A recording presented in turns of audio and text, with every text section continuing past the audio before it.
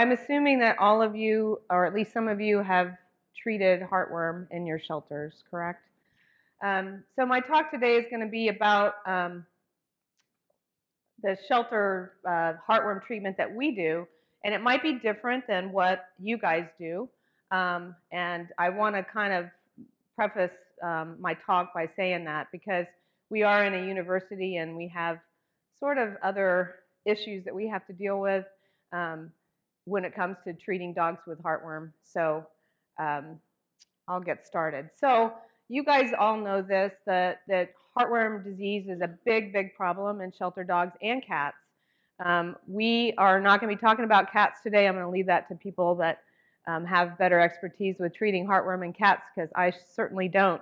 But as you all know, especially if you're from Florida or from the South, there are a lot of rural shelters in our area that don't have the resources to treat dogs with heartworm, and some of them don't even have the resources to even test these animals. So because of that, we have many, many animals that are euthanized every year in animal shelters just because of their heartworm positive status. And to sort of complicate all of that, we have these new findings about resistance. And I'm sure all of you have heard about that. I'm going to talk about that a little bit in my talk as well. And this is mainly seen in heartworms in the Mississippi Delta area of the country. But the fear is that that is then going to spread to other areas of the country, particularly in the Deep South. And again, most heartworm experts think that that is due to the use of slow kill therapies in shelter dogs, and I know a lot of shelter veterinarians use the slow kill method. I'm going to talk a little bit about that at the end as well, because I think that there's two different methods of slow kill. One is a little bit more likely to have better outcome than the other. So today in this lecture, we're going to talk about heartworm disease, the incidence in the United States. We're going to talk about the heartworm life cycle, refresh you guys' memories. I know my students have some difficulty remembering all of the little nuances of the heartworm life cycle. We're going to discuss the recommendations for diagnosis, therapy, and prevention from the American Heartworm Society. So these are very brand new guidelines that just came out in January of this year. And we're going to talk a little bit also about some of the strategies that shelters in the United States are using. And we're going to talk about what we do specifically in our community outreach program at UF. And then I'm going to just take some time at the end to just talk about a few little cases that we've seen over the years that have been a little bit daunting and maybe a little bit confusing for me. So to get started, we're going to talk a little bit about heartworm disease. Remember that heartworm is actually caused by the filarial parasite, Dirofilaria immitis. It's transmitted by infected mosquitoes, primarily of the genus Aedes. So this is like Aedes aegypti that spreads yellow fever and all of its other things. It's also spreading heartworm around. So there's two primary vectors in the United States, but there are actually about 50 known vectors of heartworm in the United States. It's been found in all 50 states, but it is not known to be transmitted in Alaska. So that just means that some dogs have shown up positive, but it hasn't completed the life cycle in the mosquito in Alaska. So we know that dogs are the definitive host, and there are also some wild canids that serve as reservoirs, like coyotes and, of course, otters, things like that. Domestic wolves, if you're in that area of the country that actually are not domestic wolves, wild wolves, sorry. If you're in that area of the country that has wolves. Cats and ferrets are also considered potential hosts of heartworm, but they aren't really perfect hosts of the disease, and so they don't really have the classic signs that we see in dogs. And then we do know that in shelter dogs, we can have a prevalence as high as 70% in endemic areas. So you can see from this map, remember that incidence is, this is a prevalence map. So the prevalence is actually the number of cases in an area per 1,000 dogs, and incidence is actually the number of new cases. So this is our incidence map, and this was just released this week. I don't know if any of you guys are members of the American Heartworm Society. If you aren't, it's a really great resource for you. And this map was just released, I think, on Friday. And so this just shows the number of new cases in the United States since the last map that they put out, which was in 2010. And you can see what we all know is in the south it's pretty bad because we have optimal temperature, climate, and the mosquito host to spread this disease around. We also have a lot of reservoir dogs, stray dogs, and wild canids. So a little bit about the clinical signs. So remember that it's going to depend on the severity and the duration of infection. So if you have an animal that's been, diagnosed and maybe has had heartworm for a long time, they may have more severe clinical signs. Although I've seen dogs that have had, maybe only a couple years old that have cavul syndrome. So it really just depends on, how many worms these animals have and the length of the time that the worms have been there. And also, it really does impact the disease if the animal exercises. So if you have an animal that's really active and they have a high worm burden, they are more likely to have more severe heartworm disease just because the pulmonary vessels are damaged every time that animal exercises. So you might find a heart murmur. I will tell you that most of the dogs that we see in our practice don't have heart murmurs, but that is a common finding in some practices. And that's due to tricuspid insufficiency. They may or may not have a gallop rhythm, so there's some electrical disturbances due to the heartworm. You might see, if the animal's in right heart failure, you might see some jugular distension. You might see some cranial organomegaly. And they sometimes, if they're going to have cavul syndrome, then they're going to have some ascites fluid built up, so they're going to have this classic pot-bellied appearance. Remember that even dogs that don't have necessarily severe clinical signs can still develop a pulmonary thromboembolism. So that's when a little piece of the worm breaks off and then lodges in the lung parenchyma, and that can cause hemoptysis and can also cause sudden death. So that's one of the reasons that we really, really stress exercise restriction in dogs that are undergoing heartworm treatment. And remember, this is really important, that the vast majority of dogs that we see are going to be asymptomatic. They're going to be young dogs, and I'm sure that's probably what's going on in your practices as well. And that's why another reason it seems so heartbreaking to euthanize an animal simply because of a heartworm positive test, especially when they're not clinical and they seem so happy and healthy otherwise. So the American Heartworm Society classifies heartworm disease by in four different ways. So class 1 is typically what we're going to see, and I'm just going to go by symptoms here. We don't routinely do radiographs and blood work in our practice, so you would include some of these lab findings also if you're classifying animals that way, if you're in private practice. But a class 1 dog would be a dog that has a positive test but is totally asymptomatic. A class 2 dog would have a positive heartworm test but maybe have mild exercise intolerance. And then a class 3 dog is going to also have a positive test and have moderate to severe exercise intolerance and probably a cough as well.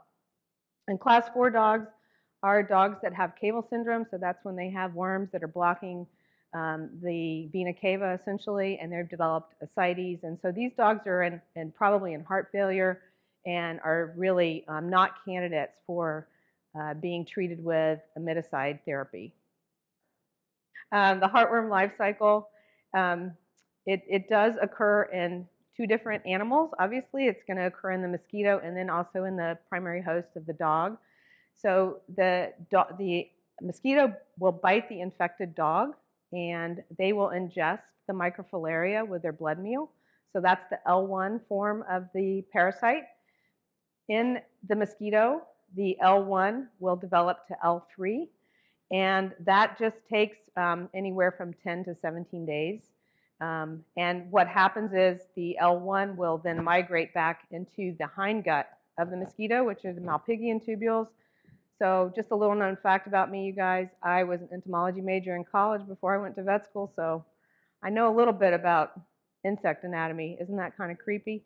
Anyway, the Malpighian tubules is the hindgut of the mosquito, and once they've developed to L3, they're going to migrate forward to the mouth parts, The mosquito is going to take a blood meal on the dog, maybe not even an infected dog, and the L3 are the infective stage of the parasite, and they're going to migrate through that puncture wound. So they're not actually injected by the mosquito. They actually migrate in the blood through that puncture wound and go into the tissue of the dog. So in the dog, they go through L3 all the way to L5, and L5 can be a juvenile adult, and it takes about 120 days for that animal then, or for that worm then to become a reproducing L5 adult. And then the cycle starts all over again. When that adult L5 starts producing microfilaria, then again the mosquito is going to pick that up and the cycle continues. So a couple of key points here is that the L1 to L3 stage of that life cycle is really very temperature dependent. And so in colder areas, that's just not going to happen. And that's why a lot of people have gone to maybe just treating their dogs for 6 or 8 months out of the year with heartworm prevention, and then in the winter time they just stop it. We know from climate change that that's probably not the best way to do it, because we had some really crazy weather this last winter, and we know that certainly the temperatures can be higher in cold areas when they're not supposed to be high. So the other thing that's happened is that in large cities where you have lots of tall buildings, it tends to trap heat. And so although the climate might be cold, in those little pockets of urban development, you may have enough warmth and heat for that microfilaria to continue to develop to an L3 within the mosquito. And then the other problem that we have is a lot of these mosquito vectors actually overwinter as adults, so then they can resume that whole development. And again, like I said before, that the development to the L3 within the mosquito usually takes about 10 to 14, 17 days, and that's only if you have ambient temperature and the correct humidity. And so unfortunately here in the South, we tend to have that year-round. There's been studies that show that sampling of mosquitoes around kennel areas, around shelter areas, the infection rate can be as high as 70% in endemic areas. So as I mentioned before, in the dog, the L3 larvae enter the puncture wound that's left by the mosquito, and then in the dog, the L3 will mature to L4, which is the precursor to the juvenile L5, and that takes about 3 to 12 days. And both of these life cycles actually travel within the muscle fibers, and so they're not really going into the vessels at this point. And then L4s will become the L5, the young L5, about 50 to 70 days after the infection. And the L5s are the ones that then penetrate through the muscle and the veins and enter the pulmonary circulation. And that is about 67 to 85 days post-infection. Then the L5s actually take a little time to mature. It takes them about 4 months post-infection before they're mature enough to mate and produce microfilaria. But the earliest that we can actually detect antigen in a heartworm positive dog with the current ELISA tests that are on the market now is about 5 months post-infection. But the microfilaria begins circulation about 6 months after infection. And really and truly, it's probably more likely 7 to 9 months. So that's one reason we wait to test dogs, because we wouldn't be able to detect it otherwise. So a couple interesting facts that I thought were kind of neat is that the adult heartworms, if left untreated, can actually live for 5 to 7 years in the dog. And the microfilaria, which really surprised me, can live for 1 to 2 years, and that's without any kind of treatment. And in the cat, like I said, the cat is not really a normal host for heartworm. So the adult heartworms only live for about 2 to 3 years, and you very, very rarely see circulating microfilaria in cats. So how are we going to diagnose this? Well, these are the recommendations of the American Heartworm Society. They recommend both an antigen test and a microfilaria test. How many of you guys are doing both? How many of you are just doing microfilaria? How many of you are doing antigen? Okay. And we're just doing antigen also. So I kind of learned something when I was going through these guidelines that maybe we need to step up and check for microfilaria too. And I'll go into why that's important. So first, a little bit about antigen tests. Remember that these antigen tests that are currently on the market detect only the presence of female worms. So if you have an all-male worm infection, you're going to get a negative test. Okay. And the other thing that's important to know is that if you have low female numbers, so you have maybe a little chihuahua that's maybe got 1 female worm and 4 male worms, you may not have antigenemia, so you may get a negative test. Because if there's not enough females, obviously, to produce antigen, then you're not going to actually detect it. And the other thing that's interesting, if you have a dog that's on a heartworm preventive, like HeartGuard or Interceptor, one of these macrocyclic lactones, that is actually going to also suppress antigenemia. So if you have a dog that you're treating with slow kill, and you've got them on these just this particular drug and nothing else, then you may have a negative test that's maybe not really truly negative. So it's not necessary to test dogs until about 7 months, and that's because the microfilaria, most of the adults are not really going to be producing any microfilaria or any antigen until about 6 months. And so the Heartworm Society, and this also surprised me because we always test at 6 months, but they said 7 months is really the optimal time to test if you're going to, test a puppy, say. And then there are many tests available. You guys, I'm sure, know the IDEXX SNAP test is really popular, but there's also some other, more up-and-coming tests that are maybe less expensive and also maybe a little bit more sensitive and specific.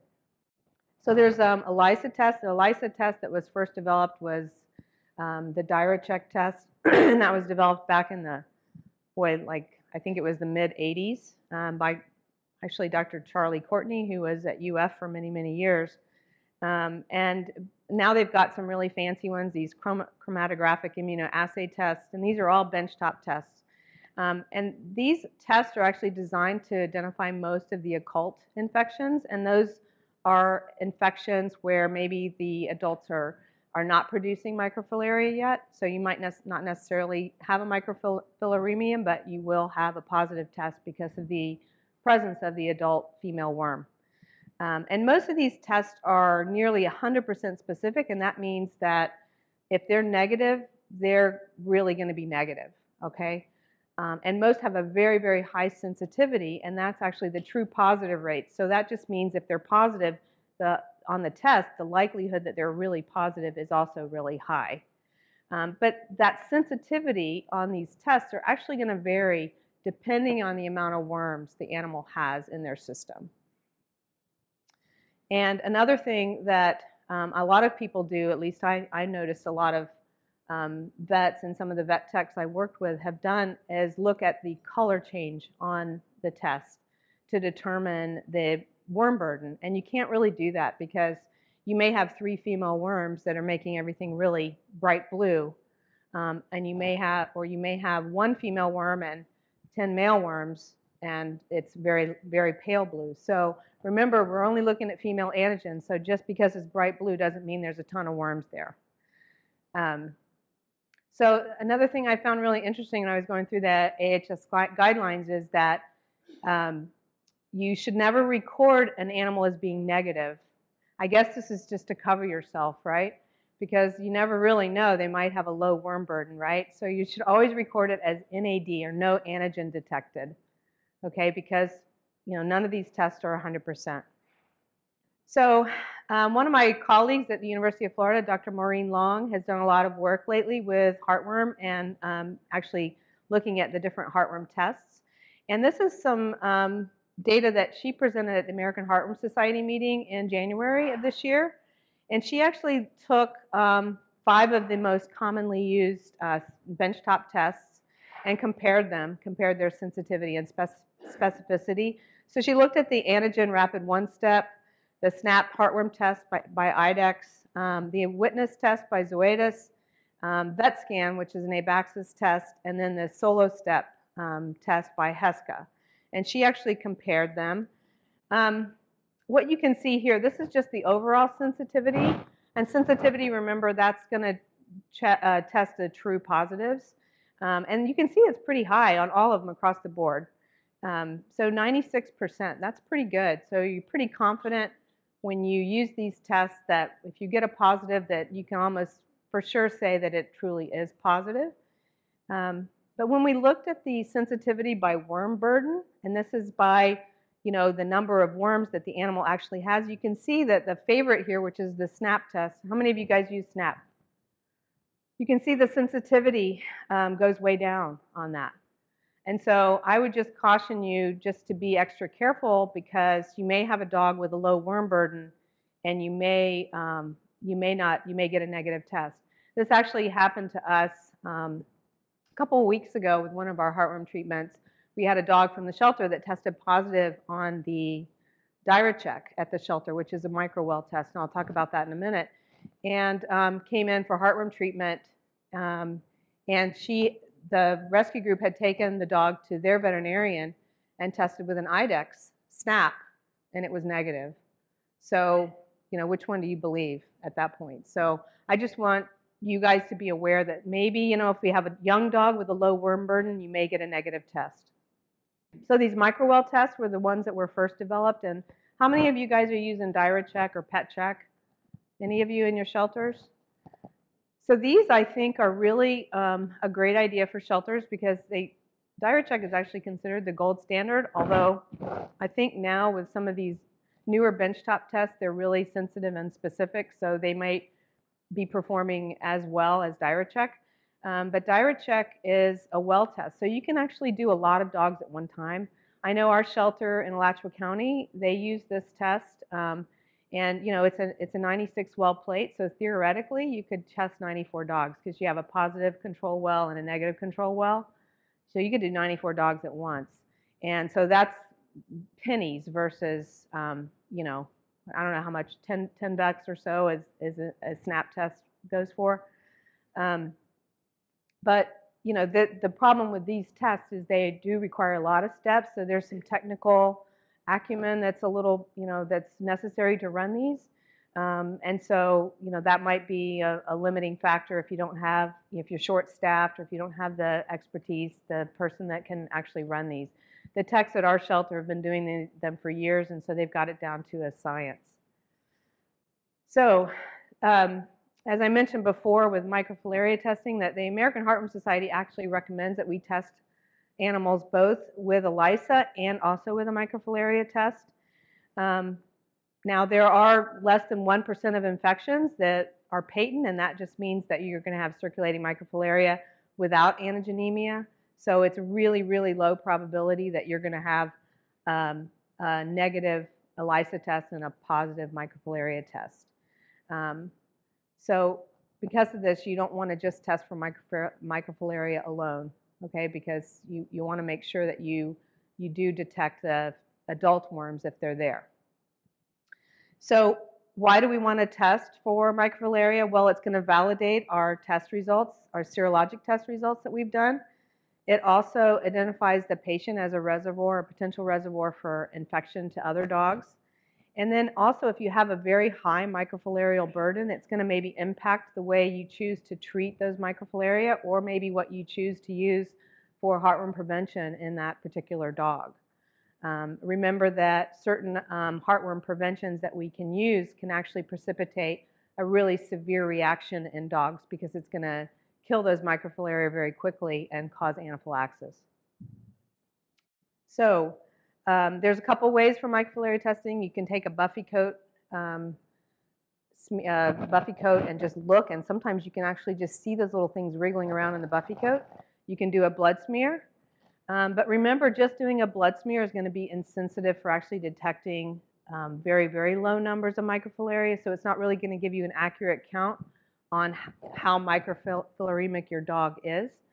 And then it's also going to be confused with, and I can't really pronounce that, I'm going to say dipetalonema because that's what I'm used to, but dipetalonema is the non-pathogenic filarial worm of dogs that lives in the cutaneous tissues. And so this This picture actually depicts the difference between dipelonema, which is the top worm, which is a really skinny filarial, microfilaria, and then diarfilaria, which is on the bottom. So the modified Knots test actually allows you to differentiate those two because it's going to stain them and it's going to actually let you compare, those species. So as you guys all know, it's really, really important to have all dogs, especially in this area of the country, on heartworm preventive. And the American Heartworm Society, as you guys all know probably, they do recommend that dogs are on year-round heartworm treatment regardless of where they live in the United States. Puppies should actually be given their first dose, if you're in a shelter, no later than 8 weeks of age. Most of these heartworm preventives are labeled for 6 to 7 weeks, so make sure as soon as you get a puppy that you go ahead and give them that preventive dose. So if you give a dose after 8 weeks of age, so if say you have a 15-week-old puppy and you give that dose, then you want to make sure that you test that dog 6 months after that initial dose. Because remember, that dog may have been bitten by a mosquito and may have been infected before you gave him that heartworm prevention. And you want to make sure that you can detect that. So if it's going to be adopted, you might want to put in your, handout to go home that you recommend that animal be tested 6 months after, you gave that initial medication. And as you guys know then that have dogs and actually, have your dogs on year-round prevention, it's always a good idea to check your dog every year just to make sure that that prevention is working. And what's interesting is that if you reduce the reservoir population of heartworm in a community, you actually decrease the prevalence of infection in unprotected dogs. So it's sort of like, kids that get vaccinated for flu. In Alachua County, all of our school kids get vaccinated with intranasal flu vaccine. And it's been shown, even though the adults don't get vaccinated, the incidence of flu is actually really, really low in our county. So it's the same kind of thing. If you keep dogs on prevention and keep that reservoir population low, it's going to actually protect dogs that aren't on any prevention at all. So a little bit about some of the preventives. Macrocyclic lactones are what we typically use for all of our prevention, and that's what's in probably every commercial preparation of heartworm preventive that we have. So the different macrocyclic lactones are ivermectin, milbemycin, oxime, moxidectin, and selamectin. And you guys might remember or know these as HeartGuard, Interceptor, Advantage Multi, and selamectin is Revolution. And what's interesting is this drug actually affects all stages of the heartworm life cycle. So L1 all the way up to the adults. It just affects them differently. Some stages are more sensitive than others to these drugs. These are extremely safe drugs when used according to label directions. Most of these, for instance, the HeartGuard is about 6 micrograms per kilogram of ivermectin in one, 51 to 100 pound cube. That's about 256 micrograms of ivermectin. So it's still a very, very low dose, so safe for collies and other herding breeds. And then most of these also have a 30-day dosing interval for both oral and topical products. So for oral administration, we have the ivermectin products like HeartGuard, we have Iverheart Max, and we have milbemycin, which is Interceptor. Topically, we have the moxidectin products, which are Advantage Multi, and then selamectin, which is Revolution. And then we also have the parenteral drug moxidectin, which is ProHeart 6. Are any of you guys using ProHeart 6? This was a drug that was available back in the 90s and was taken off the market because some dogs had there were some deaths associated with it. But it's been, researched and more trials have been done and it's been re-released. So this is actually good for 6 months once it's injected. It's like a depot shot.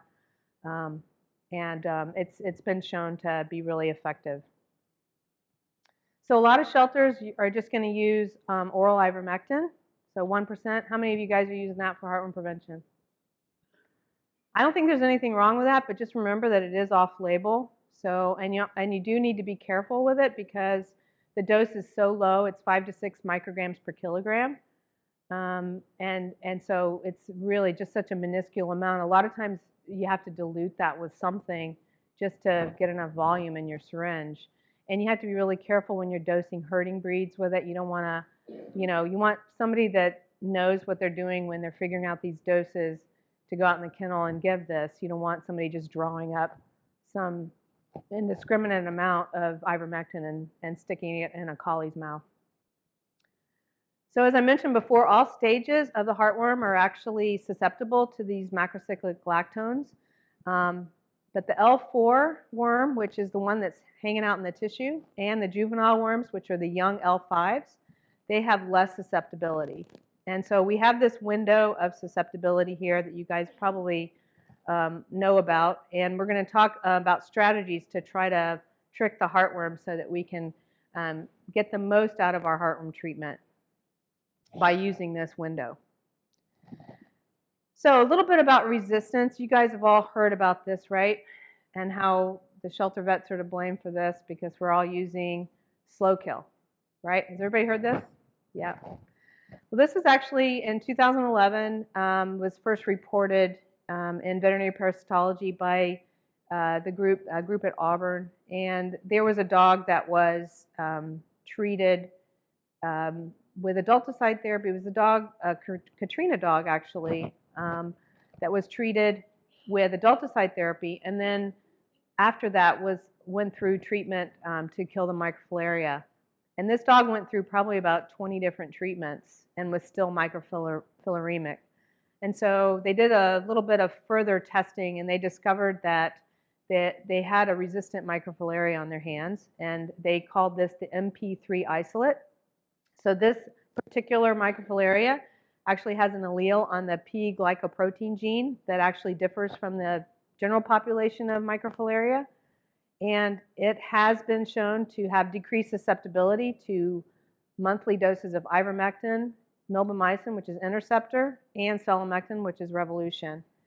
But interestingly, it is susceptible to 3 consecutive monthly doses of milbemycin or a single dose of moxidectin. So the single dose of moxidectin, Advantage Multi, is moxidectin. So if you guys are using that in your shelter, then you're probably, and you're in the endemic area where this is a problem in the Mississippi Delta, then you're probably going to be okay.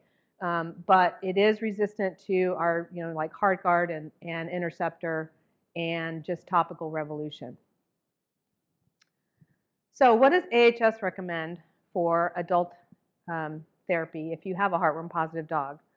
Well, they recommend, of course, that we use imiticide, which is melarsamine dihydrochloride. And, or if you have cable syndrome, they do recommend that you remove the worms. How many of you have had the guts to remove heartworms from a dog in the shelter that's in cable syndrome? I was reading this and I'm thinking, I could do that. It doesn't seem, I actually worked for Dr. Courtney for years after I graduated from undergrad, before I went to vet school. And Dr. Courtney was one of the gurus of heartworm. And he actually worked for a guy named Ron Jackson in St. Augustine back when he first graduated from vet school. And Ron Jackson is the very, very brave private practitioner that first did this surgery. So what it is like they don't even, they're saying you don't even need to sedate the dog. I don't know. I think maybe sedation, but you don't need to put them under anesthesia. In fact, you don't want to, because then the worms get all, harder to grab. They move, and so he actually, this just blows my mind, but I'm thinking I could do that. I see Kim says she could do it too. You did it? Oh, but no. So what you do is you ligate the jugular. So you do a cut down to the jugular. You ligate it cranial to where you're going to make your incision. Then you make your incision into the jugular, and you feed an alligator catheter. So or alligator forceps, which is one of those long forceps with the little alligator things, down into the thoracic inlet, and then you just pull and you grab. And you do that until you don't get any more worms. After about 3 or 4 tries with no worms, then you stop. And then you ligate below where you made your incision. So they lose the jugular on that side, but they've gotten all the heartworms out. So I don't know. I think that if I were faced with that and the dog was going to die and I didn't have any other resources, I might do it. I mean, why not? You know, give them a shot at life. Anyway, just a little digression there, sorry. So there's some adjunctive therapies also that are recommended by the American Heartworm Society, so steroids. And that's kind of a new thing for people in endemic areas. They're recommending the use of steroids. NSAIDs and aspirin. Aspirin not so much. NSAIDs for pain at the injection site. Doxycycline, and we're going to talk a little bit more about doxycycline and equivalent drugs later on. And then macrocyclic lactones, and then the combination of macrocyclic lactones with doxycycline, which is actually a really, really great combo. So first about amiticide. So remember from your vet school that amiticide is an arsenic compound, and it's only delivered by deep IM injection, and it's preferred. Actually, it's only really recommended to be given between L3 and L5 in the epaxial muscles. If you give it elsewhere and you have a problem, Muriel's probably not going to help you out. But if you give it in this area and you give it correctly and you have an issue, then they may be willing to help out with, you know, post-treatment if there's a problem. So caparsolate was what we used when I was in vet school. I think in the mid-90s is when the amiticide came out. But caparsolate was nasty. If you guys, the older vets out there, remember that. You had to give that IV. And I remember reading at the time that actually the mortality rate was a lot higher than actually the morbidity rate when you use that. And it doesn't surprise me because you're given arsenic IV. So thank goodness now we have something that's a little safer. So this drug is only going to kill the adult worms. It doesn't have any effect on worms, any of the worm stages under 4 months. And you can use a 2-injection protocol, which is 1 injection 24 hours apart, or 2 injections 24 hours apart, or a 3-injection, which is 1 injection, you wait a month, and then give 2 more 24 hours apart. Of course, the AHS recommends that you use a 3-dose protocol for all positive dogs because it results in a little bit more gradual kill of the worms so they don't all die at once and potentially have create a big reaction and pulmonary thromboembolism. So remember, these arsenic compounds are, they're arsenic, so they don't have a very great margin of safety. In dogs, the dose is 2.5 milligrams per kilogram, but the LD50 in dogs, so this is what kills dogs, is 7.5 mg per kg. So if you're doing multiple treatments at once, make sure that your technician labels the correct dose. You don't want to overdose a dog because you accidentally grab the wrong syringe if you're treating, you know, 5 or 6 dogs. And that's what we do sometimes. We have to be really careful because, you know, we have all these students in there and they're grabbing syringes. And so what's one of the big things that I'm a real stickler about is making sure everything's labeled. Everybody double checks, reads the dose before they actually inject it because we don't want to inadvertently give the wrong dose. So it is one of the only 2 black label drugs in veterinary medicine, and black label is like the 2010 equivalent of like skull and crossbones. So back in, you know, the 1700s, we used skull and crossbones. Now we use black label. Now it's not the only black label drug that we use in veterinary medicine because certainly we use chemotherapeutic agents to treat cancer, and those are all black label. But these are there are only 2 that are actually labeled for veterinary medicine that are black label. One is amiticide, and does anybody know the other one? Medicam, yeah. So meloxicam, it came out with a new label last year because of the potential to cause kidney failure in cats. So the complications that you can see with this drug, and probably by far the most common, is pain and swelling at the injection site. You can also have ataxia and paresis or even paralysis of the pelvic limbs. This is a CT of a dog that got an injection. And I don't know if you guys can tell, but the spinal cord is shifted over a little bit. This dog developed some severe neurologic problems following treatment with amiticide.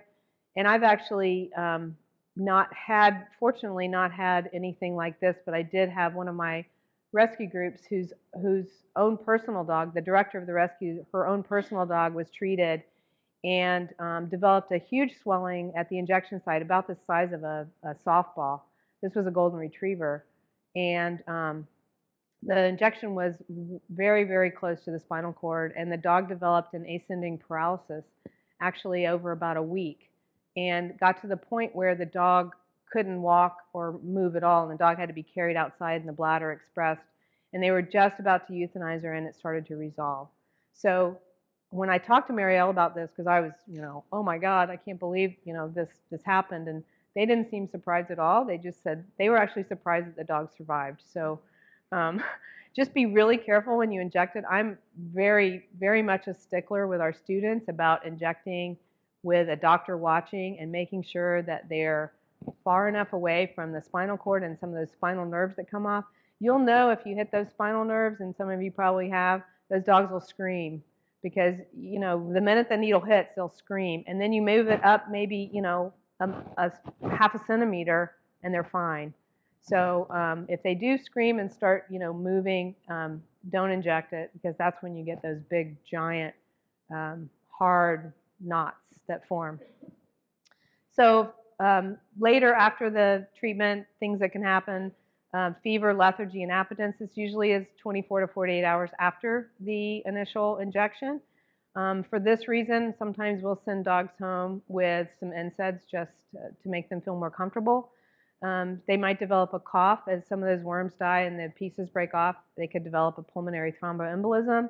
And then the worst case scenario is sudden death, and that's usually if, it can happen certainly when animals are exercising, but I've heard of it happening in dogs that are just sitting in a crate. So, that's something to warn people about, especially if your dogs are going out to foster. Make sure that they understand the importance of restricting exercise, and even if you do restrict exercise, you still may have something bad happen. So this is a little bit hard to read, but this is just a summary of some of the adverse reactions that we're seeing in clinical field trials. You can see that the injection site reactions, coughing and gagging, and then inappetence and anorexia were probably the highest or the most reported clinical outcomes of treating these, and then some of the others are much less. So this is, again, looking at the injection site reaction and what you're seeing, whether it's swelling or seroma or some of these hard knots that form, or tenderness and stiffness of the limb. All right, this is Riley. If you want to run that. This was a dog that we treated about a month ago, and the student treated him without a doctor there, which they got yelled at. I cut that part of the tape out, sorry. But this was less than 10 minutes after he was treated, and he was treated on the right side, so.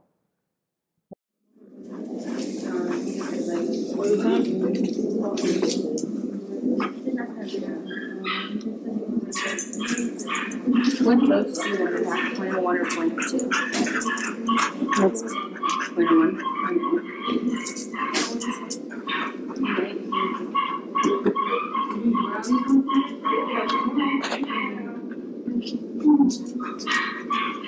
You see how he's kind of dragging his foot there? This actually got worse, but I was yelling at the students. I didn't figure you guys want to hear that. So, but he actually had some CP deficits. Like, he was just totally dragging his foot. And the injection site was about, I don't know, maybe 30 millimeters away from his dorsal spinous process. So I just want to reiterate, he actually did fine. We gave him some pain meds, we gave him some tramadol, and he did okay. But, this could have gone the other way, so just be really careful when you're injecting to make sure that you're far enough away. Because it's a painful injection. So the worst case scenario, of course, is if you treat a dog and they go off to foster, and then the fosters let them run and play.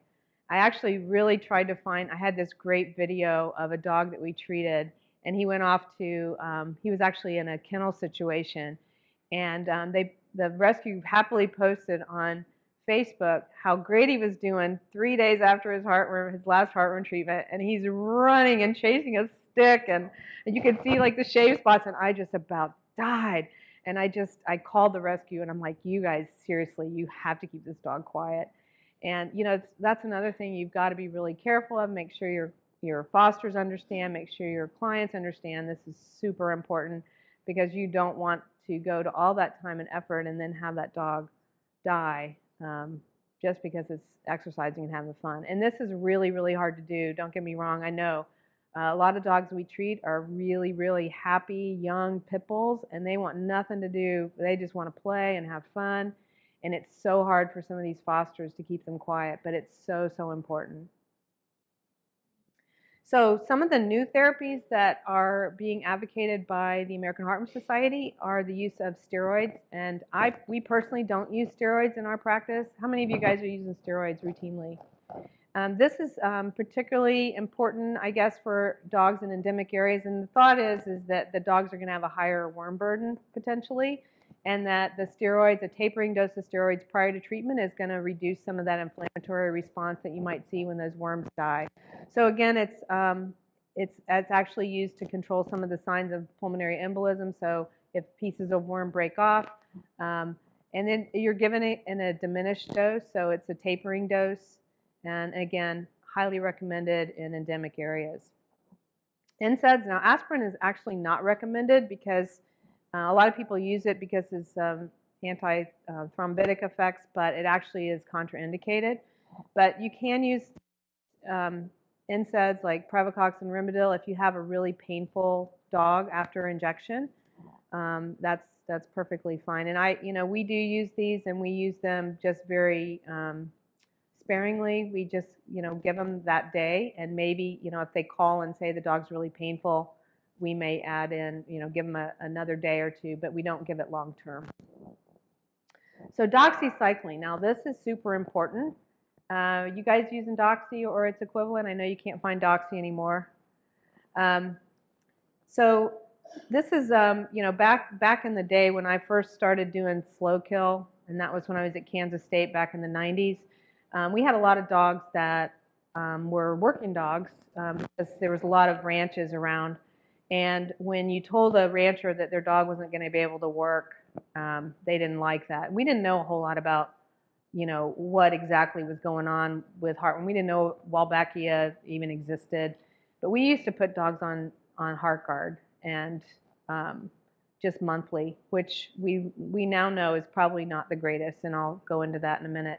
But doxycycline actually kills the obligate intracellular parasite or bacteria called Wolbachia that lives symbiotically with all stages of the heartworm, with L3 and L4. And so because it's killing the bacteria, it also kills L3 and L4 because they live in a symbiotic relationship.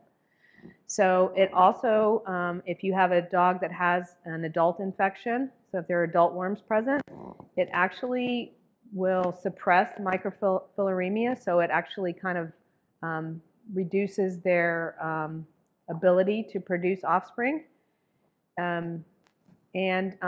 They actually showed that dogs that or microfilaria from dogs that were treated with doxycycline were not actually able to develop to an adult worm. So they might have looked normal as L3s, but they never progressed and became adults. So the recommended dose for doxycycline is 10 mg per kg twice a day for 4 weeks, and it's suggested that that be done before you start your adulticide therapy. So we talked a little bit before about the susceptibility gap, and I want to just reiterate that a little bit. If you have a dog that's asymptomatic and you have the space and maybe a foster home that can watch this dog, it's really a great idea before you treat with adulticide therapy to just put them on the doxycycline regimen and also macrocyclic lactone like HeartGuard or Interceptor before you do the adulticide therapy. And the reason is it's going to give these worms, these L4, early L5s that are not susceptible or very, very low susceptibility to some of these drugs, it's going to give those worms time to develop to adults. We know that the macrocyclic lactones and the doxycycline together are going to kill the L3s, and it's going to suppress the reproduction in the adults. But we have that window, L4 to L5. So if you let these go for 2 to 3 months, then these L3 or these L4, L5, immature L5s are going to then become adults, and you're not going to have any more L4s. So when you do your adulticide treatment, you're going to be killing all adults. You won't have any L4s left. So if you can do it, this is always recommended because you're going to have probably about, if you use the 3-dose protocol, you're going to have a 98 to 99% kill rate of your adult heartworm, versus if you don't do this, you're going to have about a 90%.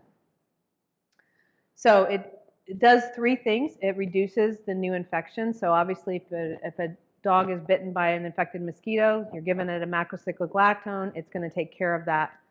It's going to kill the susceptible larvae, and it's going to allow those older worms then to mature so that they're going to be more susceptible then to the adulticide therapy. So this combination, how many of you guys are using this for slow kill? Anybody? Okay, so the macrocyclic lactone, like Heartgard and doxycycline together, these actually together suppress the production of adult or microfilaria by the adult worm, and they also weaken the adult heartworm. And then they also, in combination, actually provide more rapid adulticidal therapy. So it's going to kill the adulticide faster than if you're just using the macrocyclic lactone alone. And again, you're going to get rid of the Wolbachia for the reasons I talked about before. And you can use this method in cases where you have a shortage of amiticide, which we are probably going to have here again pretty soon. And also when you have cases where maybe treating is contraindicated. So you want to go doxycycline, again, 10 mg per kg, twice a day for 4 weeks, and then concurrently keep them on monthly heartworm prevention. So this combination, again, just to reiterate, has more rapid adulticidal therapy than just ivermectin.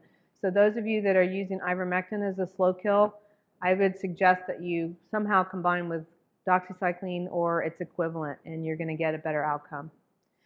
Oops, sorry about that. So there was a study in 2011 it was only 11 dogs, but they actually showed that dogs that received macrocyclic lactone with Pyrantel, which was probably either Iberheart or Heartgard, they were given it every 15 days rather than every month, but they gave doxycycline at 10 mg per kg twice a day for a month, but they actually killed 100% of the worms at day 300.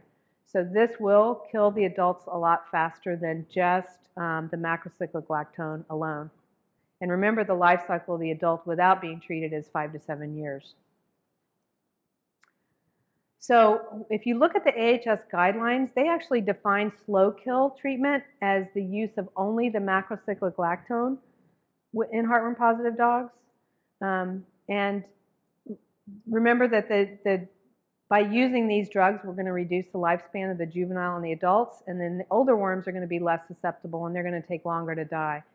And remember that one of the big issues about heartworm disease is even though you're treating monthly with Heartgard, those worms are still there and they're still causing damage in the pulmonary vessels. And the more the dog exercises, the more severe that damage is going to be. And so if you're treating that way, remember it might take up to a year according to this study, but the former study, but that was also with doxycycline. So back in the day when I used to treat these dogs, it would take at least 2 years for the worms to clear with just using ivermectin products alone. And are you going to restrict a dog's exercise for 2 years? Because really that's what you would have to do. And that's going to be a really, really tough sell, like for a new adopter, to say, well, you can't take your dog to the dog park for 2 years until we have a negative heartworm test. And the other problem with this is this is the reason why the American Heartworm Society thinks that we're developing resistance, because we're using just these alone without adding doxycycline or its equivalent in. So what do we do after the dog's gone through heartworm therapy? We should perform antigen testing 6 months after the treatment. And for dogs that have been treated immediately after their diagnosis and they weren't given heartworm preventatives until the time of diagnosis or after the adulticide therapy, you want to make sure that you test those dogs about 7 months after the initial dose of heartworm prevention. And you, again, according to Heartworm Society, you want to test for microfilaria as well as for antigen. So how do we get rid of the microfilaria? I will say in our practice, we leave that up to the rescue groups. Fortunately, most of our dogs are on doxycycline or its equivalent, and it's been shown that by using these together with microcyclic lactones, it actually eliminates the need for doing the microfilaricidal therapy post-treatment. But if you don't use doxycycline, then you're going to want to treat the dogs about 3 to 4 weeks after the adulticide therapy. And there's a few things that you can use. But remember that it might take a while to eliminate those, so you just need to retest them. So it's not like you're going to kill them all with one, the first time. Remember that Katrina dog, it went through about 10 or 12 weekly treatments and still didn't clear those microfilaria. So, but this is very important to do if we're talking about eliminating reservoir hosts. So, even though the dog is going to be negative, he's still got circulating microfilaria that's potentially infecting, other dogs in the community. So some of the things that we can use to kill the microfilaria post-treatment is Interceptor, and that used to be the FDA-approved labeled drug to kill microfilaria, and that's just at the labeled dose. So whatever the dog weighs, you just give it a dose of the milbemycin, and that's going to kill the microfilaria. It's really important too, if you're going to do this, to make sure that you maybe keep the dog in your practice or your shelter for the day to look for signs of anaphylaxis, because that could potentially happen still, especially if they're very highly microfilaric. You can also give ivermectin at 50 micrograms per kilogram, so that's about 10 times the dose of what you would get in a Heartgard, and that's, again, the microfilaricidal dose. Be careful in collies. I know the dose is a little higher in collies, but you want to make sure your dose is accurate. And then what's interesting to me, and this is actually the FDA-approved microfilaricidal drug now, is Advantage Multi or moxidectin, because moxidectin at the labeled dose actually, they've never seen an adverse reaction, and again, it's the only FDA approved. So if you guys are using that, then that's great, kudos, because that's going to take care of the microfilaria without having that anaphylaxis that we see with the other drugs. So you guys probably know this has been a hot topic lately on how we treat shelter dogs. Certainly, there's a lot of things to consider if you're treating a dog in a shelter. There's certainly financial considerations. It's not cheap to treat dogs for heartworm disease. Certainly the length of stay becomes a welfare issue. If the dog has got to stay there a long time to be treated, you ideally would want to get them out to foster care, but then you have to trust your foster to make sure they're going to confine them and keep them, from running and being crazy. And then you have to decide who you're going to treat. So Dr. Pollock and Dr. Blackmore, Smith-Blackmore at Animal Rescue League of Boston recently wrote this paper, just an overview of how to do that. And I will say the American Heartworm Society is sensitive to this, and they are working on developing some recommendations for shelters and what you should do with your heartworm positive dogs. So there have been a few studies that have looked at how shelters are treating dogs. This study was done in 2011, and this surveyed about almost 1,500 animal shelters across the United States. Of those surveyed, only about 30% even tested their dogs for heartworm infection. These were shelters, I want to point out, that are in the deep south. So a lot of these shelters are very, very resource scarce. So we're talking Alabama, Florida, Georgia, and Mississippi. So these are areas where we know heartworm is endemic, but yet only 30% of these shelters had the resources to even test the dogs for heartworm. Of the ones that they tested, 39% treated every infected dog. And I would imagine that probably this 39% were probably humane societies, the people that had other resources, because I know the open admission shelters, at least in our area around Alachua County, the resources are pretty slim. And so they're not going to necessarily be able to treat all the dogs or any of the dogs.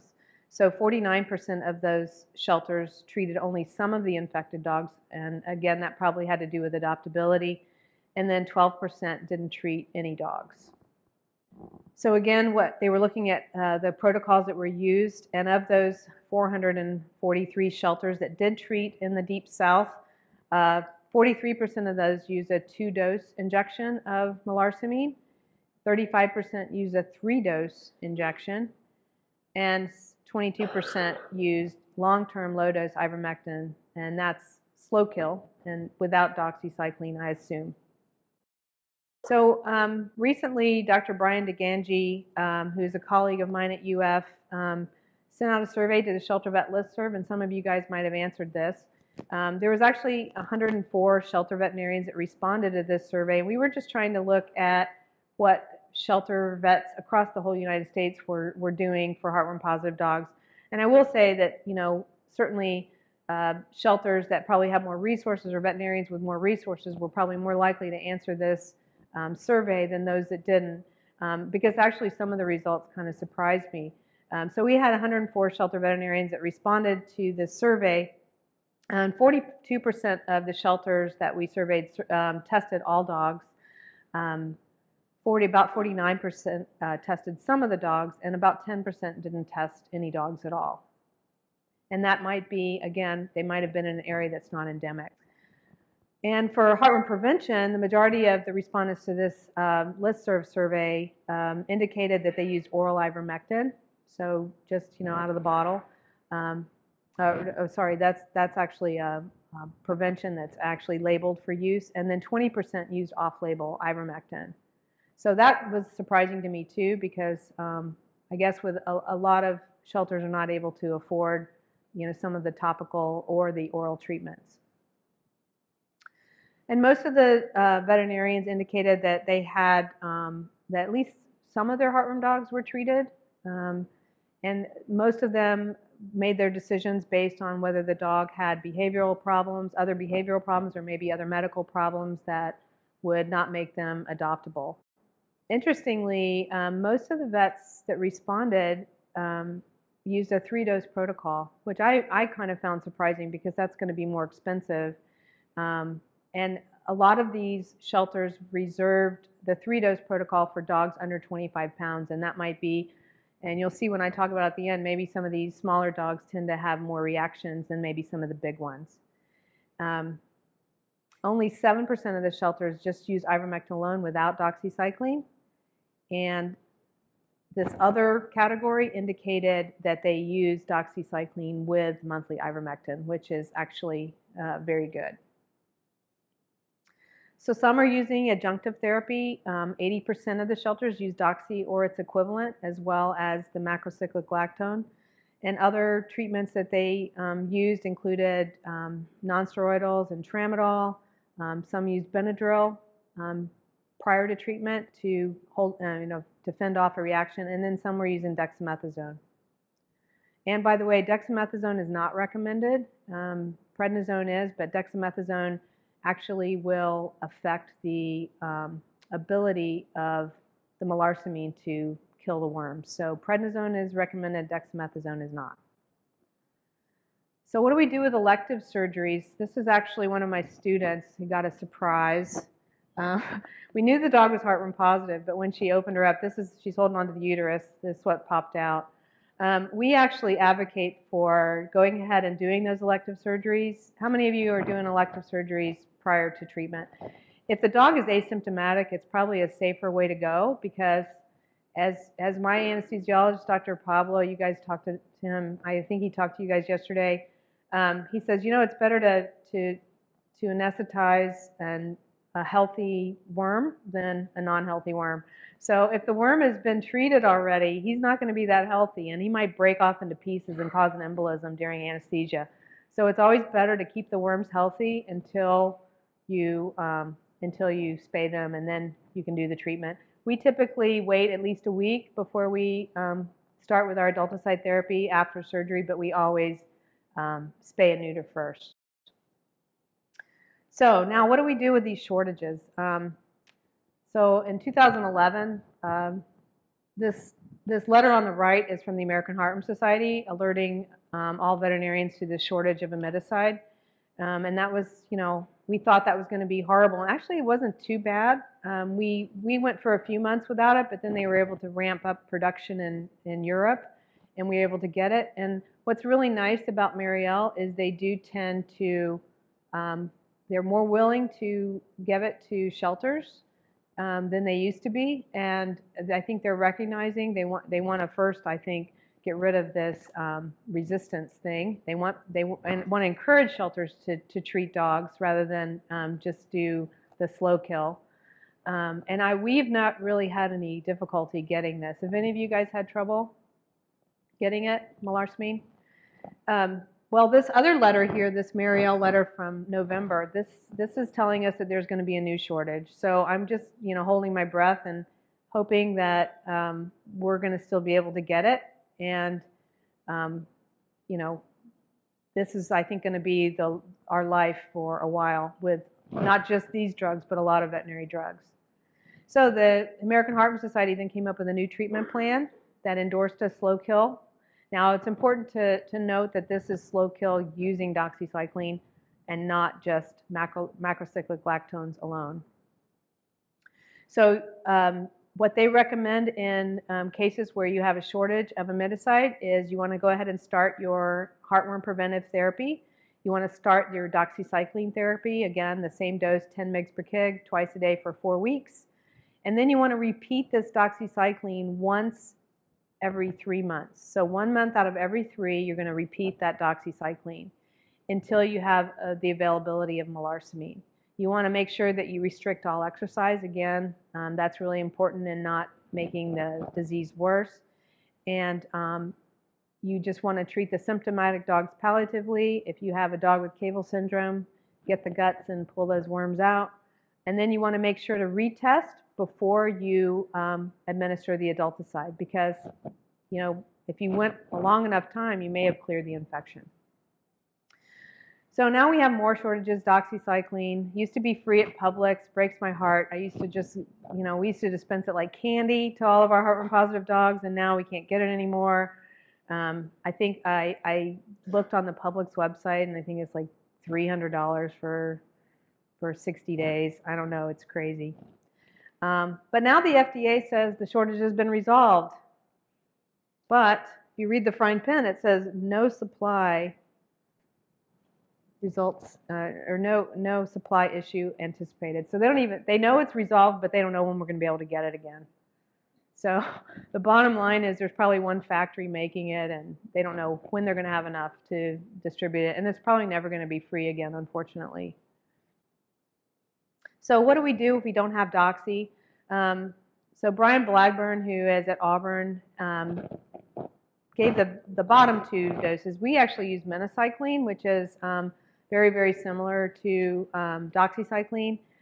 The disadvantages that we've seen, it's the same dose as doxy. The disadvantages we've seen with this is it tends to cause a little bit more nausea and vomiting in our canine patients than maybe doxycycline. It doesn't really help to give it with food. If they're going to get sick from it, then sometimes we have to even stop the therapy. But you can also use azithromycin or rifampin. Those are going to probably be more expensive because they're human drugs, and rifampin is actually a drug they use to treat TB in people. So how much does it cost to treat a dog? Well, at UF, and I'm not sure if the shelter, if our pricing is going to be the same as what you guys pay for melarsoline through Marielle, but our cost is about $10 a mil, roughly. So we get 5 boxes for $486. So it's around $10 a mil. So if we do a 3-dose protocol on a 22-kilogram dog, that's going to cost us around $60 just in amiticide. Again, Publix used to have free doxy. Now it's $342 for 60, 100 milligram tablets. So that's not even going to last very long, especially if you're doing that alternative slow kill if we run out of melarsoline. If we are, minocycline is a little bit cheaper. You can see roughly, I don't know, it's like 16 cents a tablet or so for the 50 milligram tablets. And then HeartGuard, we actually get this for free. We're really lucky because we are the Mariel Veterinary Community Outreach Program, and so Mariel provides us HeartGuard so we can then pass that on to our rescue groups. But if we were to buy it, it would be, you know, $53 roughly for 6 months supply. Ivermectin is by far the cheaper alternative. And, you know, just remember to dose it carefully. I am perfectly fine with people using ivermectin. I think it's probably really smart. Okay, so what are our problems with treating? Well, many of our shelters can't even afford to test the dogs, as we've seen from some of this data, and much less treat them.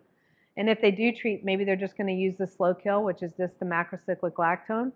Again, remember that they discourage, AHS discourages just the use of that alone. If you're going to do that, you want to make sure you use with doxy.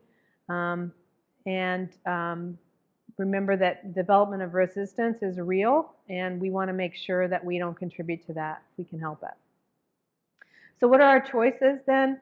Well, we can not treat at all, which really isn't very ethical, and also you're going to cause continuing damage to the pulmonary vessels if we don't treat. The slow kill method with just the macrocyclic lactones, again, we're going to have that resistance that we don't want, and also the ongoing pulmonary damage.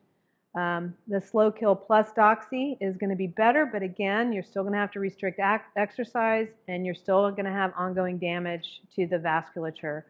The two-dose therapy is going to be much less expensive, and it is probably a better choice for asymptomatic dogs. And then the 3-dose therapy is probably going to be the better choice for dogs that are symptomatic. But what do? You know, we're damned if we do and we're damned if we don't, right? We're going to cause resistance if we use slow kill, and we don't have enough money to treat all the dogs with a 3-dose protocol, which is what AHS wants. So I'm going to thank Julie Levy, and she's not here, for her clandestine attempts at getting this information for me from NAVC. But this was a talk that was presented by Clark Atkins, and they actually looked at dogs at NC State University that had been treated for heartworm. It was 350 dogs, and these were dogs that belonged to low-income families after Hurricane Floyd in 1999, and none of these dogs had pretreatment blood work or radiographs. Any of you doing pretreatment blood work, radiographs?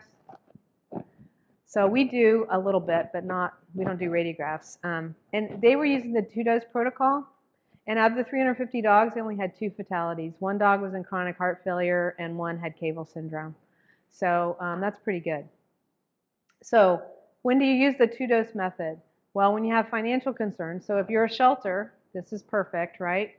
If you have a young and apparently healthy dog, again, that's shelter too, right? Because most of our dogs are going to be young, they're going to look healthy, they're going to be happy. If we have a young dog that we know has had a short exposure, dogs that have already undergone adulticide therapy, if you have a treatment failure, then you don't want to do a 3-treatment protocol again. Just a 2 is going to be sufficient. And then dogs that you can restrict their exercise. So these are all good choices for use in 2-dose. So in NCSU, this talk, this is pretty expensive. Their 2-dose protocol is $360. 2-dose protocol, if they add doxycycline, is $415. I think this is actually at the hospital itself. They give them a cut rate, but still, this is crazy. 3-dose protocol plus doxy plus a workup is $870. You know, most shelters can't afford this. I can't afford this. I couldn't afford to pay for this in my practice. And that doesn't include the heartworm preventive. So our program, we actually started in 2003 as the UF Shelter Medicine program. We had 1 faculty, which was me. We had 0 vet techs, and we had 5 to 7, depending on the whim of the Student Services Office, how many they wanted to assign to me. 5 to 7 very enthusiastic veterinary students. We started treating the heartworm positive dogs in Alachua County in 2004, very late 2004. And then from 2004 until now, we've treated 565 dogs. So these are just a pie chart of the rescue groups that we've worked with. These larger pieces of the pie are Maddie's partners. Our community got a grant in 2000 from Maddie's fund. And so these guys are we work really closely with them, and we do the majority of their treatments for them. We don't do routine pre-treatment blood work or radiographs. We sometimes do CBC and chemistries on older dogs, but not always. Most of our patients, again, just like Heartworm Society says, are asymptomatic. This is just a copy of our treatment sheet that we use, and we do the 3-dose protocol in most of our patients. So we actually, before 2006, we did 2-dose protocol. The reason we do 3-dose, quite honestly, is because we're at a university and we have all these students, and we kind of want a lot of things that we do mimic what goes on in our hospital. Because we can get the drug fairly cheaply, we just feel more comfortable using this protocol, although I used the 2-dose protocol for about 2.5 years and didn't have any problems. So I think that the 2-dose protocol is fine. We transitioned to the 3-dose protocol in 2006, 2007 for all of our dogs. And we've only had one dog that tested positive following treatment and had to be retreated with 2-dose. So we recommend 4 weeks of minocycline. Now, we don't provide this for our rescues. We will provide prescriptions for them, but we don't actually, give it to them for free. We also recommend that they also be on concurrent macrocyclic lactone, that they're going to get the 3-dose protocol, 1 injection in 4 weeks, and then 4 weeks later, 2 injections 24 hours apart. We routinely do give at least 1 dose of an NSAID at the time of injection, and if they need additional pain medication, like tramadol, we'll prescribe that. We do sedate very, very rarely, very rarely. We actually had to sedate a dog the other day because he was trying to bite us, but we usually just use ace-butorphanol, sometimes dexdomitor. But this is how we distract our dogs so we don't need to sedate them. This thing in the middle, the Easy Cheese, that is the bomb. So if you guys go to Target and get a deal on Easy Cheese, dogs love this stuff, and they will, it's like crack. They will let you do anything to them if they get Easy Cheese. So this works great, and pepperoni too. Pepperoni slathered in Easy Cheese is great. So this is the cost for treatment for a 25-kilogram dog. So for minocycline, if the rescue group has to pay for that, that's going to be about $50 for 4 weeks. So it's still expensive, but not near as expensive as doxycycline. Our cost for the melarsoline for that dog would be $73, and for a 2-dose protocol would be $48. And then HeartGuard Plus, if the rescue had to buy it, would be about $9 a dose. So if you're looking at adding everything up, for a 3-dose protocol, it'd be about $130. For a 2-dose protocol, about $106. Now, we charge the rescues for a dog this big would be $85. So we don't make a lot on it. We lose money on it, but it's worth it to us to be able to save these dogs from euthanasia. So this is just a graph showing our heartworm treatment. You can see in 2011 we really didn't miss a beat. So there was a shortage, but we didn't really notice it. Our average age of dog that we treated was about 3.2 years, but you can see most of them are around 2. This is just estimated. Our complication rate, very, very low, about 5% complication rate. Again, I don't know if all of this is accurate because sometimes the rescues aren't going to report this to me. If it's just mild pain or swelling, they might not even tell me. So they're going to tell me if there's more, if they need tramadol or if there's a big knot that formed. We've had a 1% death rate, about 5 dogs out of the 565. And we have no statistical difference in complication rate, death rate for male versus female, 2 or 3 dose protocol, or at the age of treatment. And we've treated some older dogs also. Just real quickly, I'm going to talk about 3 dogs that were a little vexing for us. This is Duncan. He was a 3-year-old Min Pin, 4.3 kilogram dog, little tiny guy. He presented to us with a grade 3 murmur, and he presented for neuter. So we actually took him over to cardio. He was actually in Cavell syndrome. This dog had he looked fine to us. He didn't have any ascites. And they actually extracted 54 adult worms from him, which is the record at UFCVM. The record up to that point was 106 worms, but that was from a 50-pound boxer. So for per weight range, this guy beats it. And this is him, proudly displaying his worms in a cup. This dog actually turned into a land shark. After we pulled these worms out, he came back for a miticide. So he was actually feeling pretty bad. We thought, oh, he's just a sweet little guy. But yeah, he turned into a land shark because he felt so much better after we pulled those worms. This is Bellamy, and Bellamy came in with a negative heartworm test using a Dirocheck from our local shelter. he did present with a neuter, with a heart murmur. He came in for a neuter. So what we normally do, because cardio is really great to us, and they'll just look at our dogs for free. So we sent him over, and they said, oh, yeah, well, the murmur's due to all the heartworms he's got in his heart. And we said, well, he's negative. I'm like, no, he's not negative. And you can see, I don't know if you can see those little squiggly lines. Those are some heartworms in the heart. So we retested him with IDEX SNAP, and he was still negative. So the conclusion we came to was this dog had, because he was a small dog, he had an all-male infection, which is probably pretty rare, but it does happen. So just make sure that you're aware of that. And then finally we had Tiger. Tiger was a 3-year-old little Chihuahua, little tiny guy. Again, all of these dogs are little. This is a theme here. This is maybe why we want to do a 3-dose on these. He actually had the 3-dose protocol in February and March of 2009, was adopted by a really very conscientious owner, was kept on heartworm prevention, retested 6 months following the treatment, which is what was recommended, and he was still very strong positive. So we actually retreated him with a 2-dose protocol. So this can happen. You know, just be aware of that. This is the only one that I'm aware of that we've had to retreat. So just to conclude, remember that your treatment plans are going to vary among different shelters depending on your resources. And if you don't have the funding for 3-dose, by all means do a 2-dose. That's going to be a great outcome most of the time. And if you are faced with a melarsamine shortage like we probably are going to be faced with here in the next month or so, then make sure that you add your doxycycline or equivalent drug into your macrocyclic lactone therapy. Remember not to use those alone because that's going to induce resistance, and also it's going to increase your length of treatment. And remember to exercise restrict all dogs undergoing heartworm treatment regardless of the method that you're using. Here's my references, and I just wanted to prove that we do more than pit bull heartworm treatments at ACAS. This is Elvis. He was treated about a month ago. Thanks. I'll take any questions.